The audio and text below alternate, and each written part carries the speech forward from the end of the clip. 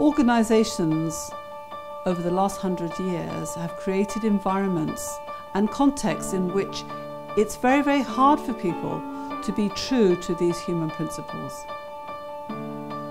For our safety and our future, we need to change this.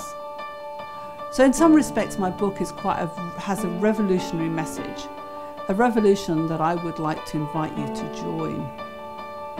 To ask that our world and our businesses operate with truth, with respect, with justice and fairness, with integrity, and that they are trustworthy.